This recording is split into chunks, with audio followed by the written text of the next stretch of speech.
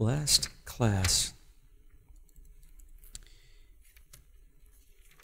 we finished off with voluntary accountability.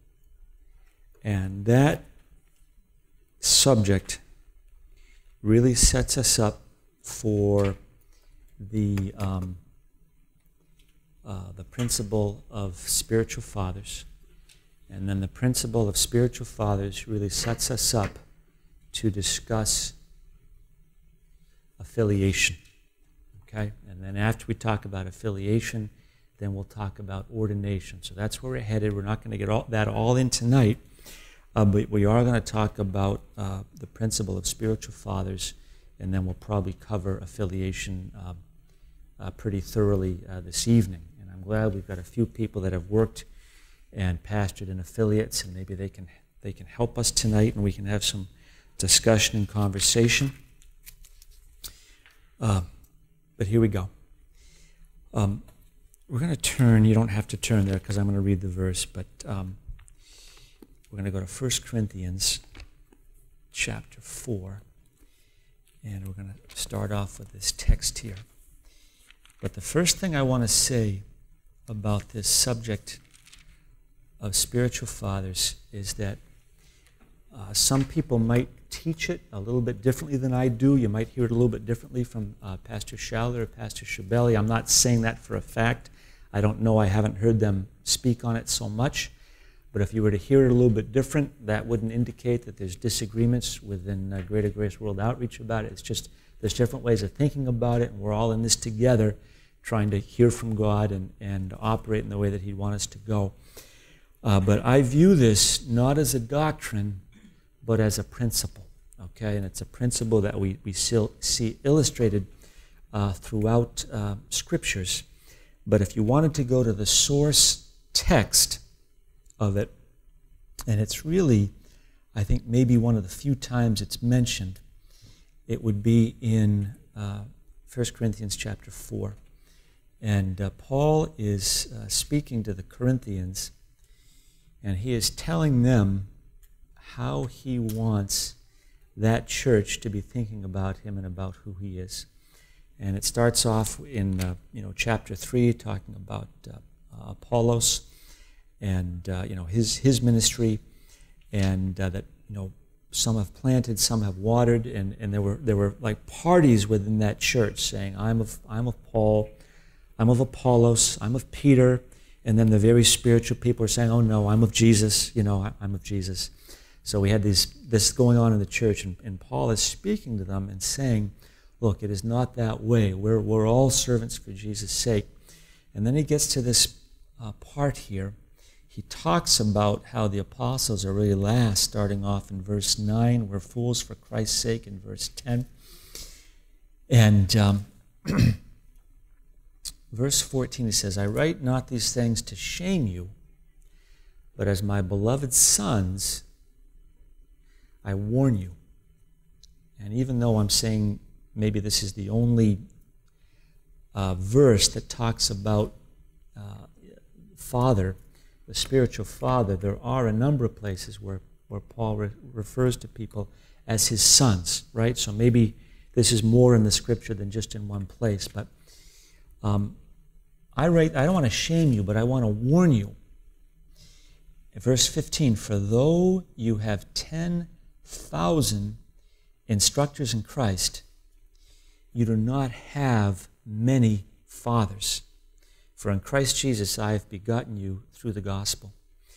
And wherefore, I beseech you, be you followers of me. And this passage here is like awesome.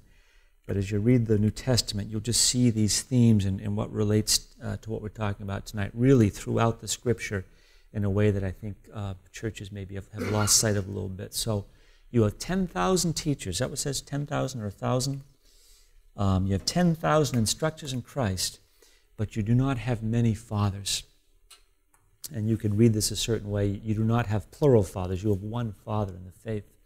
You can read it that way. And when you think about Paul's ministry in Corinth, he went there, met Aquila and Priscilla, and then he stayed there for a year and a half teaching and preaching, and then he left. And now this letter is written back to the Corinthians. And the way I think about this passage, and you can think about it differently, and you might be right, but the way I think about this passage is that it is written to the church in Corinth, so that there's going to be people in that church who came in after Paul left, and maybe they were instructed by some of these other individuals, discipled or these other men were their pastor. But Paul is writing to the whole church and saying, look, you've got a lot of instructors, but you only have one father. The way I would interpret this is sort of in the broad interpretation is I'm the guy who founded the church and laid the foundation. That thought certainly is said specifically back in chapter 3.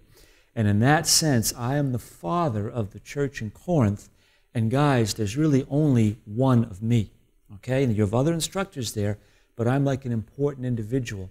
And I don't say this to shame you, but I'm warning you as sons, as beloved sons, I'm warning you. And I want you to be followers of me. Now listen to this thing. Listen to this verse 17 now. So you got, and I don't know specifically what was going on in that church at that time, but for this cause, I'm sending you Timothy. So I have to take it that in Corinth there was some sort of leadership in place that had been, ordained, left behind, was pastoring the church.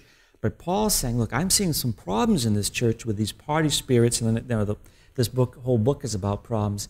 And I'm going to send like Timothy, my personal representative, and he's going to come to you. He's my beloved son. I'm warning you as beloved sons. He's my beloved son, and he's faithful in the Lord. And he is going to bring you into remembrance of my ways which are in Christ as I teach everywhere in every church. Okay? So there's a principle here where Paul is really presenting himself as a father of the church and certainly as a spiritual father of some of the people there. And this principle is really what we're talking about when we're talking about spiritual fathers, but we're really going to focus very specifically on my relationship or your relationship with the people that have raised you up in the faith. And I think I've got Pastor Ben here. He's from another culture. And I'm sure that in your time here, you can make some very interesting commentary on what you see in this country and what things are like where you come from, and maybe some others. I don't know what other cultures are like. I know that in this country, young is good, old is bad. That we do not gather around old people to get wisdom from them, okay? We laugh at them because they don't know how to operate cell phones or computers. That's what we do in this country. And it's like this amazing thing that goes on here. And I think in some ways that's a great strength to our country, that we are innovative, we can grasp new technologies, jump into new areas. But in some ways, especially in the church, I think we lose a lot, or lose much. And this is not a law, but it's just a thought that's consistent and sort of illustrates just something that's important to us. At age, I'm in my early 50s now. And when I was 45 years old, I did not have the capacity to teach this class well. And it's just because you learn and you grow, And when I was, let me just go back in history here, as my very early 40s, we had a church, in the church I was in at that time, I forget the year right now, late 30s, early 40s, there was a church breakup. And I knew that at that point in time, I was not going to be a guy that had any interest whatsoever in pastoring that church, because I knew I was just not the guy to do it. And not so much in chronological age, but in terms of maturity, the church needed someone beyond me, And I think that there are some people who at very young ages are capable and gifted by God and can pastor churches. And if you're one of those people and we lay hands on you and send you out, I'm all for it. We've got Ben Tangy in Hamden, not ordained, pastoring a church, being offered to pastor it possibly, and it's like awesome if that happens. But I'm just saying there's maturity that can come in, And we can think about ourselves, like if you think you have it in you to pastor a church, that maybe you're going to give God some decades to prepare you for that, and you're not going to put him on a short timetable, and that as time goes on, you will find yourself being able to handle people and able to handle situations in ways that you could never have done in your 20s, and that you just have a lot more to offer. And by the same token, I'm just looking at my peers, and I could name some of these guys, and I hope I'm not doing anybody a disservice, but I take a guy like Pastor Kim Shibley. He was over on the team in France for some years. Maybe some of you were part of that, maybe not. Then he came back to the Baltimore area some years ago. He was just a guy in the church, working a job, supporting a large family, working as a salesman, keeping a roof over everybody's head. And then we planted the church in Silver Spring, and then he stepped into that pulpit, and it's like, oh my goodness gracious, I didn't know who this guy was, but then it became suddenly apparent, well on in years, not a young man anymore. This guy is like amazing, and he's in God's prepared place and prepared vessel.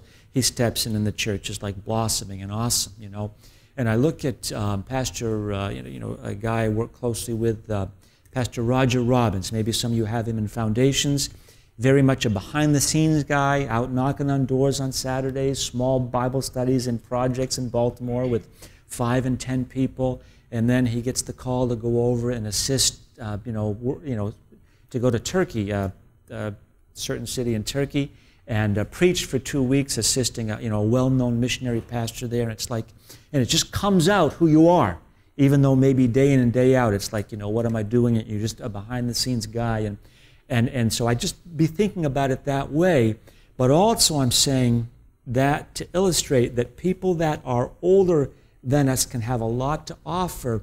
And in the church, we do not want to be writing off guys who are in their 50s and 60s and 70s just because they're not pastoring a church of 100 or 1,000 people.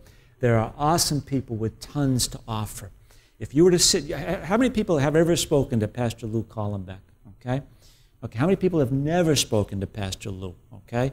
Okay, so you don't even know who he is, I'm just telling you, sit down, go meet Pastor Lou and say, Pastor Taggart said I should come meet you before you die. No, don't tell him that, but the guy's like amazing. He's like amazing. He was with Pastor Stevens, before a lot of us were born, up in Wiscasset and some of those places. And he was, when I went to Lenox in the old days, 1976, he was the guy in charge of my dorm, just in the trenches, loving, fighting, all this stuff. And these treasures are out there, and they're amazing people. So that's just as an aside to all us Americans who always want to look to the young and exciting, that maybe we can gain something by looking to the old. So there's a principle, not a doctrine, but I'm just telling you what's behind it. Now, the second thing I want to say, and this is why the principle of voluntary accountability really sets us up for the principle of spiritual fathers, is I really view it as being a matter of the heart and a matter of choice. And it's, in a sense, a choice, and we'll get into how it's not a choice, but it really is my decision if I'm going to have a relationship with my spiritual father. It's voluntary. And I view it much like my relationship that I have, or that we have with our own fathers. And again, especially in this country, kids grow up and they want to go out and strike out on their own, and they want to, move to the big city, whatever they do, go out and make their way in the world. And people in this country tend to, not in all cases, and there's many exceptions that say they move away from their parents, and the relationship with the parents becomes a phone call once a month or a letter once every 2 months. And in that sense, there's nothing in the world that makes me call my dad other than something that's in my heart, that I value that relationship and want to be gleaning from it and investing in it. And that's why this is so vital And along with that same thought, the reason it's so vital is we have to own this inside of us because we're really the ones that have to make it happen. And as I said last class, and I really thought it came out well, I don't know if I can say it as well again tonight, but if I have a spiritual father, and I think, I think we can have more than one person who plays that role in our life just because of different men, and women in some cases who invest in us. It's like he, generally speaking, is not going to chase me. He might, but there's going to come a point where it's going to be like, if my relationship with this individual is not in his heart, I cannot make it happen, and I'm not going to impose myself on this individual and make him have a relationship with me. I'm going to back off, and if it's in his heart and he comes to me, the door is wide open. But it's like a parent calling a child and saying, "How come you never call me?" That would be like a nagging parent, and that would like bother us. And I know maybe some of your parents do that. My parents don't do that to me. So, sometimes I think they should. But I'll tell you the story just to illustrate it. There was a situation recently with my own parents, and here's how it went.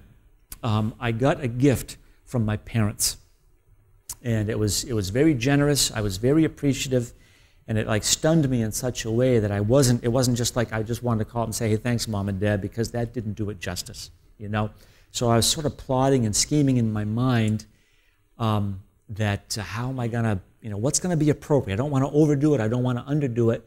But I also was thinking, just knowing my dad, he doesn't want to make a big deal out of it because my dad's a very low-key guy. And then I had written a thank you note, but I hadn't mailed it yet. And then I got a call from my dad, which I never have expected this. And this is going around the world, I know. And my dad's there like, "Geez, did you even receive this thing? And I haven't heard from you. And is there a problem?" And it's like, oh my God, I cannot believe I did this to my father. I cannot believe I'm in this situation. So I'm like apologizing all over the place. Just, "I'm so sorry about this." And honestly, it was just like I was so appreciative. I wasn't sure how to respond. And that's why I didn't respond. But no, I'm very thankful. And I took the letter that I'd written, put it in a FedEx envelope, overnighted it up there. They got it. And then I called the next day to make sure they got it. And then my dad gets on the phone with me. "Yes, we got it. Oh, Pete, you didn't have to do that. No big deal." And it's like, so he was like, what I'm saying? So he put himself in a situation where he was kind of embarrassed to have called me up and say, "Is there a problem?" But I was rightly embarrassed that I had not responded to him. But that's like how it goes. What I'm saying? If I'm imposing myself on somebody, I'm going to end up in a situation I don't want to be in, But on the other side, if there's someone that I should be maintaining a relationship with because of what God has done in both of our hearts, and I failed to do it, then I should be corrected in that. And that's why we have this. That's why we're talking about this tonight, because in a large group, how do I say this? Your spiritual father is never going to come to you personally and teach you this, because he shouldn't have to and he doesn't want to.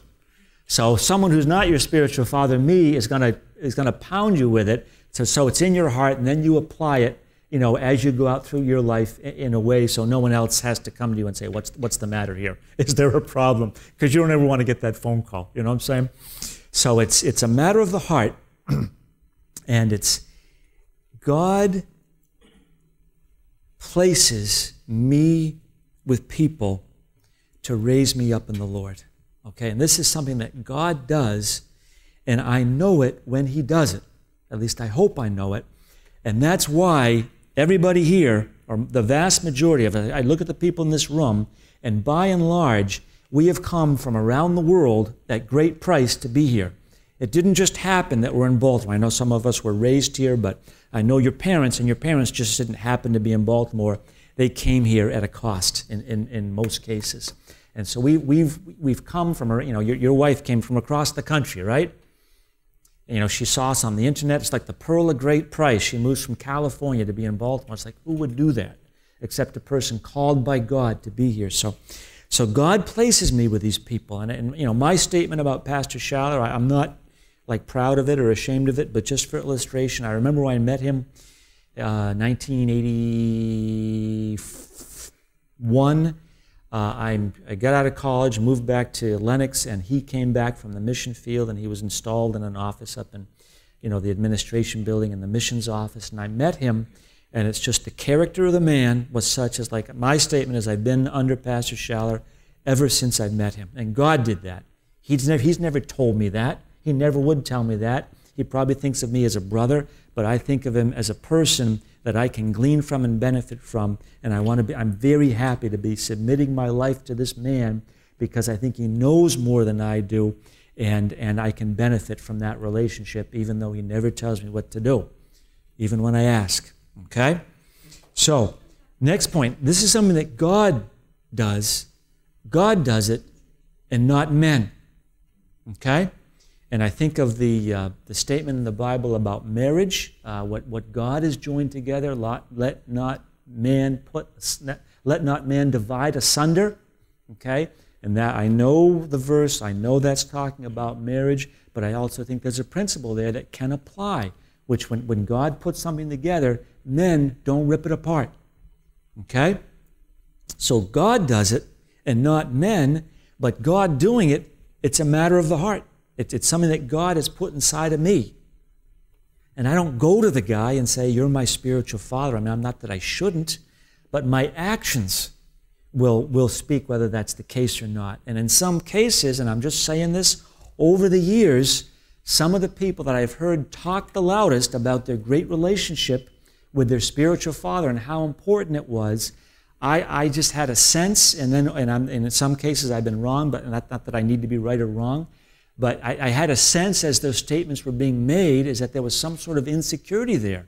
And that's why this guy had to keep on making these statements about the great relationship with the spiritual father, is to cover up some sort of insecurity. And then later on, all these vows and statements they've made about how I would never leave this man and all this stuff, they disappear in a moment. So just in terms of going public with it and talking about it, I think we want to talk about the principle in a class like this, but we don't need to be, going to Pastor so-and-so and saying, you're my spiritual father, and having that type of conversation, because if it's in your heart, it'll be there, and if it's not, it's not. And all the words in the world don't make a difference, and it's not a badge of spirituality, right? You may find yourself in a place in your life where those people in your life are gone. And I hope it never happens to you, but it could. Okay, and how could it go? It's like I'm just trying to think how this could go. You're in a church somewhere, and the guy who planted your church, suddenly he changes his doctrine, and he goes off on, he goes against what he's taught you for 10 or 20 years. He decides he's going to try something new. And the doctrine that he changes on is so crucial that it's like you can't go with it, and you don't even want to be under the influence of it anymore, okay? So you're left out there in this church with your people, and the people that you were looking up to are suddenly, you can no longer look up to them because they are not the people that you were looking up to anymore. And there you are, and it's like, God, I am on my own. Either you got to give me grace to carry on with this body here in the doctrine that I've learned and I've been committed to for my whole life, or you got to give me someone else and you got to lead me. But you can be alone in that situation. It's possible you could find yourself without a spiritual father.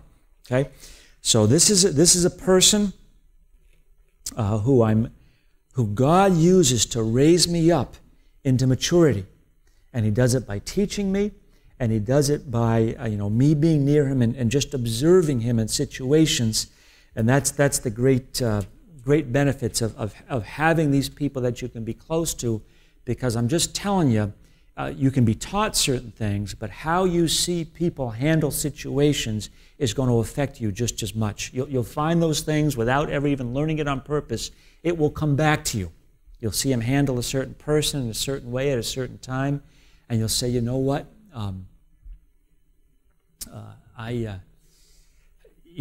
it'll just stick with you. And then you'll find yourself 2 years later, hey, wait a minute, I've seen this situation before. This is how so-and-so handled it. And I'm going to handle it that same way with some confidence here, because that's how a person I respect handled it. Okay, now, why would I ever separate from the person who has raised me up in the Lord? Okay, and I would say that there's 3 reasons.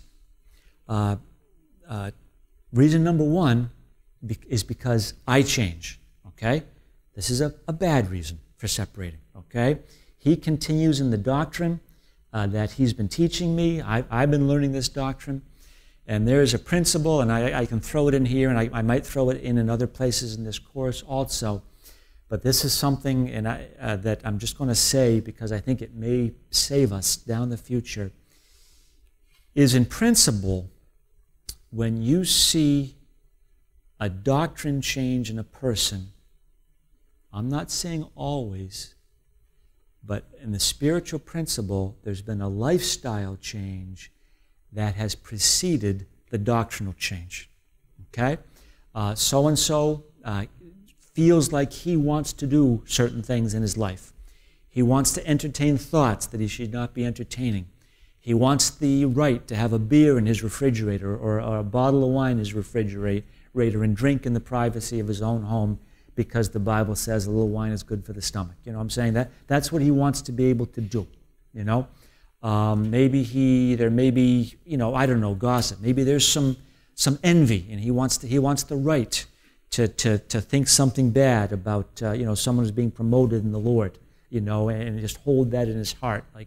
And so there's some lifestyle thing that's going on, and then that's covered up by a change in doctrine. You know what? I read this book, and it was written by so-and-so who's a professor in a very good seminary. And he looks at it this way. And I think that I think I'm going to think that way. And in fact, I'm going to start talking about it openly because it's very important to me. And I'm going to say this, and again, you might hear it taught differently. We encourage people in our church to be, Pastor Schaller is not afraid of other portions. He wants us to be reading books. There is an academic table where we can sit down and talk about things. And it's not that you can't be thinking about certain ideas, you can't be thinking about this theologian or that theologian, but it's that when those ideas become a source of, I'm going to make a difference, like this becomes important, like this difference is important to me now, and I need to take a stand on greater grace is wrong and I am right, and I need to start going public. That's the danger sign. That is the danger sign. Now, when I think about the doctrines of Greater Grace Church, do I disagree with any of them? Out of the whole range of it, I could maybe think of one thing that is rarely taught, that I might look at it a little bit different, I know I read, we recommend Dr. Chafer's, systematic theology, 6 volumes, 3 volumes, whatever that is. And we pretty much are very good with that book of theology. But as I read him, he says that he looks at the first day of the week as being the Lord's Day and the day that we should be celebrating our church services. I personally don't look at it that way. I look at it like, in America, Sunday's a day off. It's a great day for a church service. Yes, it is the first day of the week. Yes, it's the day of the resurrection. It's a great day to have a church service. But if some church wanted to have their services on Tuesday and not Sunday, I could care less about that. I don't think they're going against anything there. But Dr. Chafer would be a little bit stronger on that. So maybe I'm just giving an example of a minor doctrine. Like, why would I'm giving it to you as an illustration, but you're the first. I've never said this in my life to anybody because I don't care. Why would I raise that up and make a difference and have it become like very important unless being divisive was like important to me? And why on earth would I want to be divisive unless there's something wrong in my heart? And why would I have something wrong in my heart unless there was something I was like holding very dear to me that I didn't want to give up and don't want to be found out and want to make an excuse for going in a different direction? Okay? And this like what I just said there, this is like very, very, very important. And because you are going to be in situations in the future where there's going to be doctrinal changes going to be talked about, maybe in some affiliate ministry. God forbid it'll happen in home base. God forbid you'll be tempted by it. Maybe you've been tempted by it in the past. And you got to make sure you just please, be careful of this. So reason number one for separation is because I change. I outgrow my teacher. I know better than him. When I was in university, I was in another state, not in a Greater Grace Church. And that church had come out of a church split of a well-known ministry.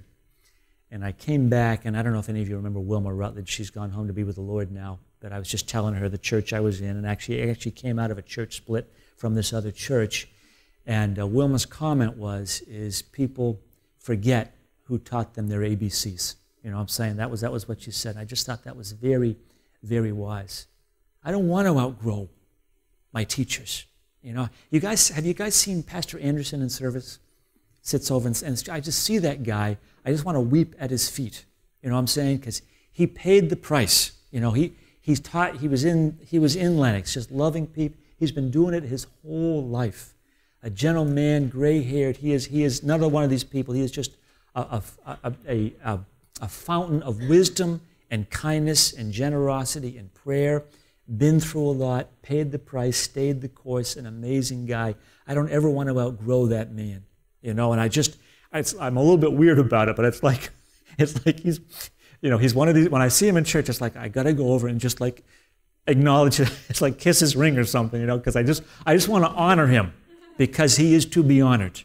He is not to be forgotten, even though his role is much less prominent in the church than it was as a body member. He's at the prime of his life right now. So I change. Bad reason to separate from my spiritual father, okay? Reason number two, which is a good reason. I hope it never happens to you, but it could, okay? Reason number two is that he changes, okay? And I've been in this situation in my life. The guy who encouraged me to get ordained, who I was served in his church for some years, and I was very, faithful, active guy.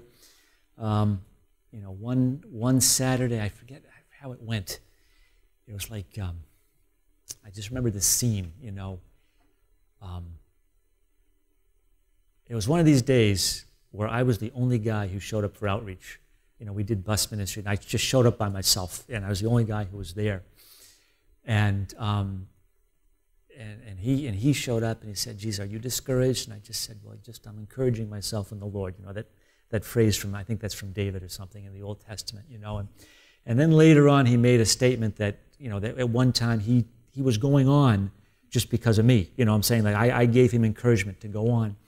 And then some years after that, there was just some things that happened. And now, I'm just going to, just in terms of full disclosure, I'm not going to name the guy. It doesn't matter who it is. I'm just giving it as an illustration. In that specific case, I do not believe that there was a lifestyle problem with this individual. I believe it was just more, my opinion was it was self-image. He felt like he didn't measure up. There were some people in the church who wanted him to be more like Pastor Stevens. And guys, there's only one Pastor Stevens. Believe me, don't, just be yourself. Don't try and be Pastor Stevens. But anyway, he changed in the direction that he was going in. I couldn't go along with the change, didn't want to go along with that change. I wanted to be with us. I wanted to be with who we were. There were some serious issues. It wasn't just over nothing. It was like, in terms of confrontational, what I call contact evangelism, being out knocking on doors and handing out tracts. He didn't do that. And then his philosophy of ministry was going in a certain direction. I was a youth pastor. I was preaching certain convictions. I wasn't hearing from the pulpit, and it was just time. We went separate ways. You know what I'm saying? And he changed, and I couldn't follow him. And I'm not saying I was right. I'm just saying that that was, in my mind, a valid reason to separate from a spiritual father. And then reason number 3, I would say, for a separation would be the sovereign will of God. And this isn't so much a division in the heart as it is a division of time and space and availability, where I just no longer have the contact I once had, and this individual is not the person that he was in my life anymore. And that's the way I kind of feel about some of the individuals that were when I was a youth pastor. I mean, we had a great time up in the Berkshires. I was youth pastor for probably, 5 or 10 years. I forget the exact chronology of it. And, awesome relationships and, just great time in my life. And, so I moved down to Baltimore. Some of those folks came down here. I was like, hey, Pastor Tag. I was like, hey, but it was just what I was up there to them was just not, it just wasn't, and I couldn't manufacture it. And it was kind of like a bummer because I felt like I'm letting this person down. But it was what it was. And it was time to move on to the next phase of life. And also a part of it when you're down here, it's like, I'm not saying this is right, but it's like you got the pulpit, what do you need me for? I taught you everything I could. You've outgrown me, please, get under Pastor Schaller and some of these other men and benefit from them. So that was kind of the thought also. So I would say that's a sovereign will of God separation, which might include, the death or the infirmity of my spiritual father. He just no longer can do what he's doing. Or just, God does something. But in terms of being a matter of the heart, it's that the drawingness, it's like voluntary accountability. Like the draw is out of love. It's not out of obligation. It's like these, who do I want to be in a room with on the face of the earth? Well, I want to be with in a room with my wife. I mean, one person, probably my wife. Next after that, I'm kind of torn. I'm not sure it's my children or my parents. I'm saying I visited my parents last week during, a couple of days during the play. I'm just the happiest person on the face of the earth sitting with my mom and dad at the dinner table. It's just like I just want to be there. I love them. Great, great people. We went to the lobster pound. We bought one lobster. That's all we could afford, $18 for a lobster. We split it 4 ways, and we were like the happiest people. My dad, 85 years old, eating this lobster. It was like a wonderful time, So, my children, my parents, and then after that, I want to be with the people that I'm close to in the Lord. You know what I'm saying? I want to be with you guys. I want to be with Pastor Schaller. I want to be with Pastor Stembowski. These are the people I want to be with. It's because of love. And certainly, some of those individuals are spiritual fathers to me. But that father relationship, brother relationship, whatever it is, there's a bond of love there. I don't do it out of obligation. I do it because I want to be. In a sense, we're not together because of God. If it were up to me, we would be together. Okay? So, there are some dangers that can happen. And I had brought it up a few classes ago, and this was, I dialogued a little bit with Pastor Ben about this, but there can be a danger where, and I'm not saying this happens a lot, but I think it can happen, and danger number one might be that the father wants to keep the son a child, okay? And that's my wife and I were talking the other day. Our younger daughter's going on 16. She's counting the days till she can get her own apartment and buy a car. And my wife said, when she moves out, I'm going to cry. You know what I'm saying? And I could cry, but guys don't cry, so I won't. But I just, I miss my children when they're gone, but I know it's necessary and part of life. But as a spiritual father, I'm raising someone up in the Lord. I might want to hold that person with me. I'm aware of one situation somewhere in the world in Greater Grace World Outreach where I know that there's a spiritual son who is sort of like chafing. He wants to be released. He wants to pastor a church, but he's not being allowed to leave. And that becomes or can become unhealthy. You start to get that, and sometimes when there's fighting in a church, that may be a symptom of another problem. It's not that people are divisive. It's just that a miscalculation has been made. It's time to let the bird fly the coop, It's time to send him out to start his own church, do a Bible study, or take over this church and I'll go. I raised you up. I worked myself out of a job. I'm very happy to put you in charge, and I'm going to go, and a few people want to come with me. It's great, but that's like the healthiest thing in the world. And, the trauma we went through here some years ago in this church, you know what? I think part of it was just there were guys who were ready to be out. And in some ways, I was very happy about it because I thought it was very healthy, okay? So that's danger number one. The father will not let the son grow. But that's about, on a scale of, that's like a smaller danger. The bigger danger, in my opinion, from what I've seen over the years, and maybe this is maybe more characteristic of Americans, maybe it wouldn't happen so much in other cultures, I don't know. I haven't worked in those cultures so much. But what I think is the bigger danger is for the son to leave the covering. Okay? Thanks, Dad. You've taught me how to drive. Now I'll take the keys. I got it. And then he goes out and wraps the car around a tree. You know what I'm saying? Because he doesn't quite have the maturity that he thinks he has, and really has need of someone that he thinks he no longer has need of. And so this is a person with like a security or insecurity problem, where I need to be out on my own to feel good about myself, and to prove who I am in God, because the finished work is not satisfactory to me. I need a role in the church, a prominent role to prove who I am and what my spirituality is, and I don't need that guy anymore, And that is, I think, more what we've seen, or what I think is a bigger danger, and that's really why we teach this, is really hopefully to put into people's hearts, a godly need and reverence and respect for the people that are over us, so that we do not outgrow them. The illustration I give is, I could have learned from my own dad. I never knew this, but it's a little bit on a little different subject now. But he always paid cash when he bought cars. He never told me that. I never knew that. I was a young fool, age whatever, late 20s, married, wanted to drive a nice car, went out and took out a car loan, and got in over my head. And this was, by the time this car affected my family financially for like a decade. The money we threw into it, and then paying off the credit cards we had taken out to throw money in the car. If I'd been humble enough to place a phone call to my dad, he could have saved me that heartache, And one of the reasons I didn't, maybe, is because I wanted to be making my own decisions, and knew he probably would have told me no anyway, And so I just, and spiritually, I think that same thing can happen. So we want to be humble in this, that we don't want to leave our covering. And kind of the goal of this, what we're talking about here, is I want to put it this way, so that we would have in our hearts the maturity and the humility to stay in the place that God has put me. And that's for the benefit of me.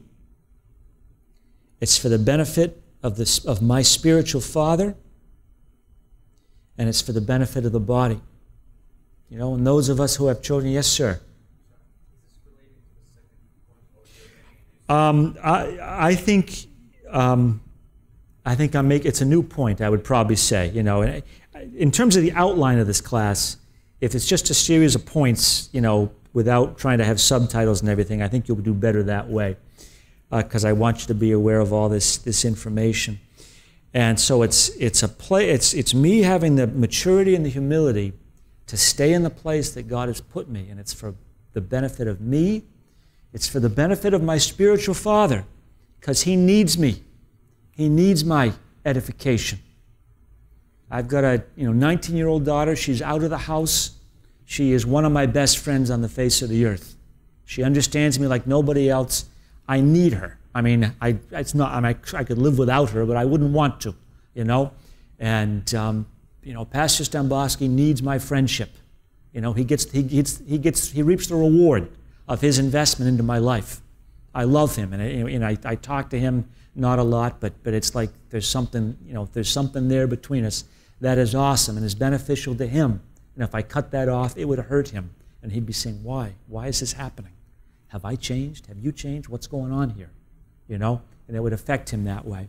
And then for the benefit of the body, so that I become all that I can become by gaining all that God has me from that person or from these people, and then the body gets the benefit of that. Is that a raised hand or just scratching your back? Okay, great.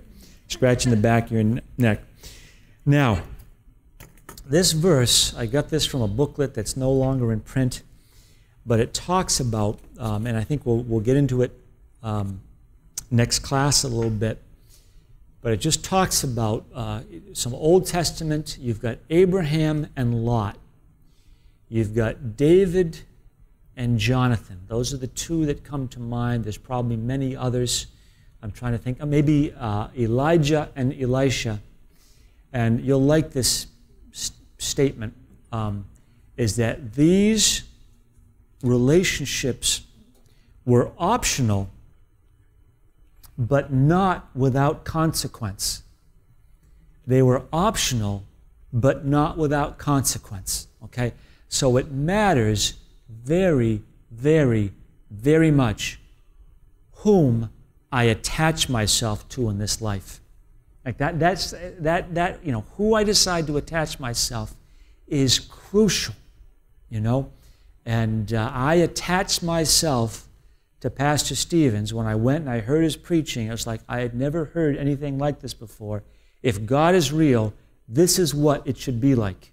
It should be this important that it's people's lives. There should be people driving down from Maine to hear him preach if it's this important, you know. He should be going and getting in a car and going on to his next preaching engagement because it's that important. There should be people going into all the world. Okay, the pastor should be yelling at times to exhort the congregation to walk by every word of God. This is what it should be like.